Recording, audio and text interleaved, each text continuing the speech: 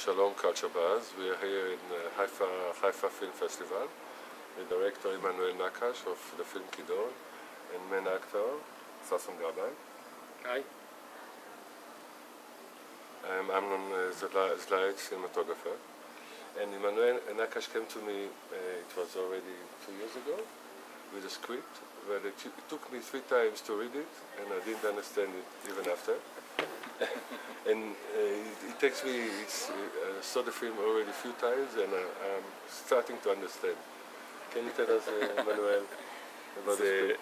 The movie tells the story that we, I think, all remember of what happened in Dubai 3 years ago, when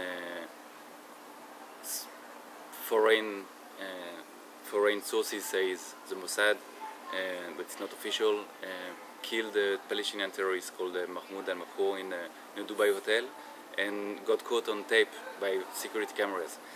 And the story of Kidon is based on those real events, all the things that we saw in that morning on the internet and in the newspapers, all those pictures of the agents and all that we heard. Just that I'm telling my own version of the story, which is, and if it happened differently, if the most surprised on that morning were not us, the audience, but the Mossad himself, who had no clue because they didn't do it, and they would want to know who did it really. So that's the story of Kidon, and it's a comedy based on those events. And Sasson is the head of the Mossad. Well, I can say that most of the time we are preoccupied in understanding the script, and I think we didn't thought about acting so much, just to know the script. And Emmanuel had it all the script on his head, and he knew how it will, at the end, how it will come out. And he was the brain, the computer that took all the information and make sense out of it. I'm playing one of the heads of the Mossad, which knows that his people didn't made this activity, this operation, and he's trying to know who did it.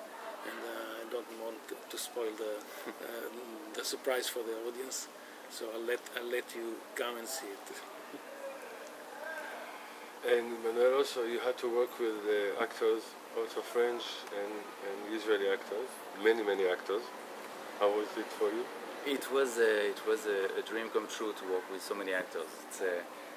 It's just, the cast was so huge.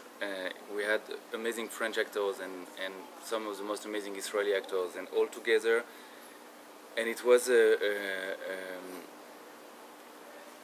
feeling of going to a summer camp every day. You had so many people that you like and you love, and so many people who are so good at what they do. And that's true about the cast, it's true about the team also, all the technical team, all the artistic team. And it was just, you know, when I was writing the script, I was joking and throwing names next to the characters. Mm-hmm. And one day I remember I wrote most of the names of the movie I wrote there, but one in particular which is very funny, it's I wrote Bar Rafaeli. Unfortunately, it was obvious for me that she would never accept to play in the movie. She's not really an actress, and she has a lot of other things to do, and I'm not yet Woody Allen, or I don't know. And then she read the script and she loved it and she accepted to play, and suddenly I felt that, yeah, everything can happen. Yeah, the dream come true. The dream comes true. It all falls in the right places. Well, and I must say it was fun doing the film. We would come every morning and be happy for another day of work. We really enjoyed it.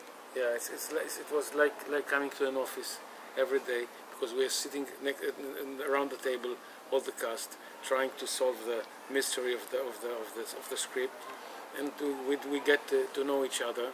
And now and then we would ask Emmanuel, but tell us what is going on. why is that? What do you mean by that? And but we had a really wonderful time with the French actors. It was fun knowing them, and with the Israeli actors. And we just had the screening, and we were. For me, it's the first time that I hear the regular audience respond to the film, and the response are wonderful, and we are quite all of us are quite enthusiastic and happy about it. It was great screening. Great. Okay. Ciao. Thank you very much. Thank you. Come see the movie. Thank you. At least 3 times.